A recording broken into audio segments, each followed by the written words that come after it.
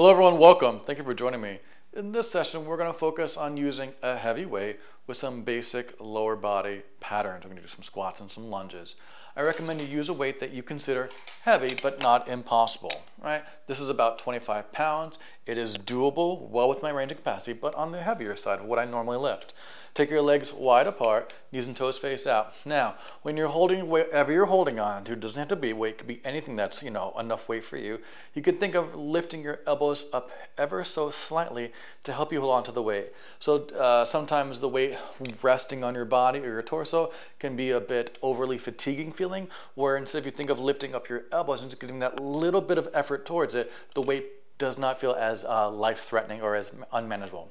Legs wide apart, you're going to bend your knees, let your body lean forward and push and draw. And again, I'm lifting my elbows ever so slightly. Easy. Hips go back, you lean forward, pushing up 9. Take your time. Nice and tall. Sit back, lean forward, breathe. Push with control. 8, keep lifting those elbows up. Let your eyes and chest go with the same direction. Breathe deeply. 7, so I don't stay looking forward the whole time. As I bend and lean forward, hips back, I change my face and eye line. Breathe deeply. Just 5 more here. Take your time. Nice wide stance. Easy breathe. Push. 5, lift those elbows up ever so slightly. Again, that will really help engage your shoulder girdle. Breathe deeply. 4, ever so subtly, but also you can really feel the difference. Breathe deeply. 3, just lifting those elbow points up a little bit. 2 more. Easy. Good, everyone. 2, excellent work there. 1 more time, control. You did really well. Now I'm going to take this weight to one hand, right? You could have the weight on the side or in front of you, whatever works best for you, or you can start on the side and finish on the front. It's going to be the same thing. Now the weight's on one side, so as I bend, I've got to resist the pull of that weight going over. And then return 10. I'm allowing my arm to go forward, leaning, breathe deeply, as I stand up tall, 9. Take your time. My shoulder goes forward slightly, hips go back, lean forward, push 8. This other arm can just do whatever. Easy breathe, lean forward, sit back. Good, everyone, push up nice and tall, 7, great. It's really important to lift heavy weights.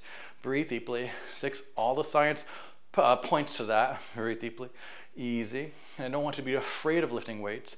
5, because it's very healthy for you. Breathe deeply. 4, and I encourage you to not think about the rest of your life of having to lift weights. Just start with today. 3, try it. Let it become sort of a habit. And you might find that over a few months, if you miss a week or a day or a month, you might discover that I actually missed lifting weights. It is a very foundational, good feeling. Right, other side, same exercise. Hips go back, lean forward. It's all really incredibly beneficial for your whole body. Breathe. Gently, hips back, lean forward. This is a nice way to approach it. 9.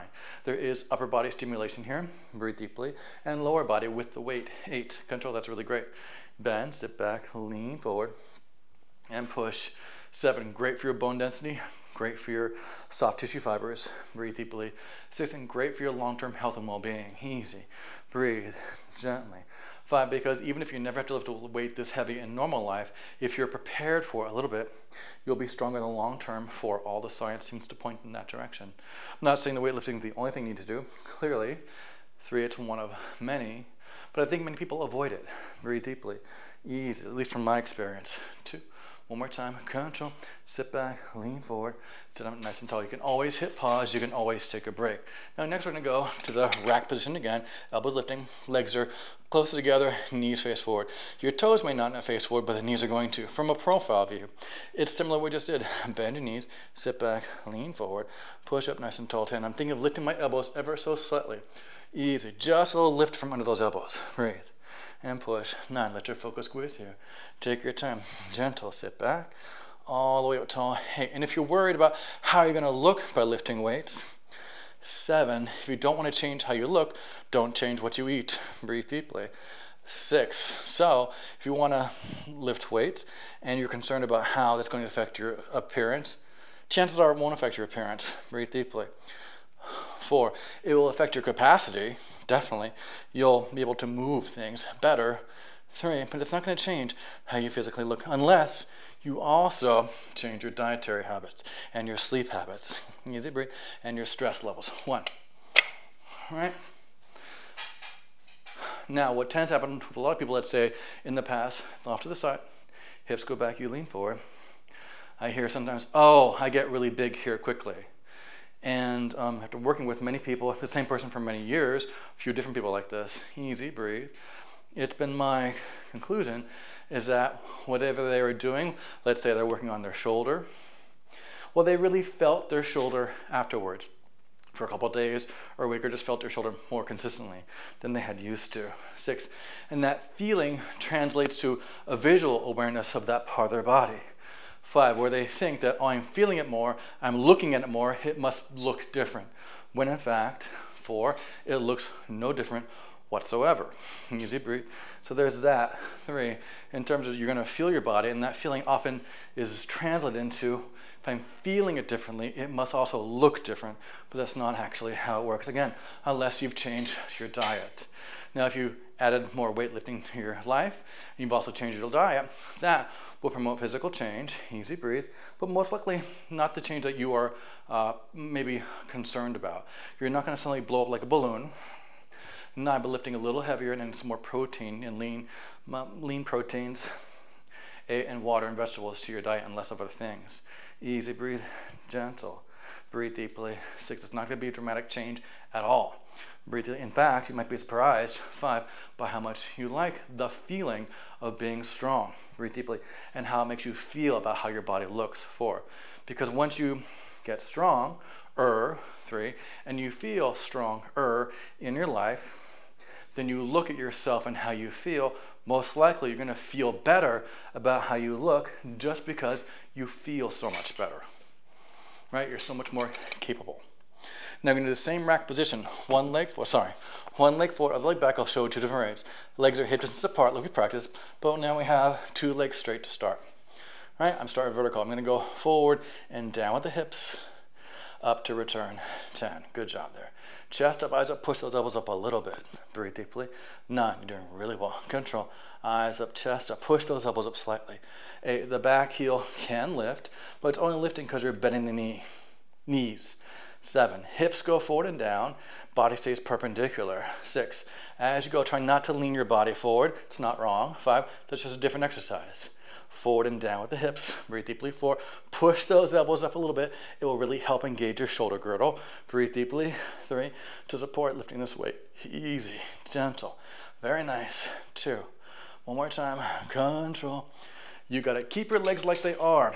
Take the weight to one side, right?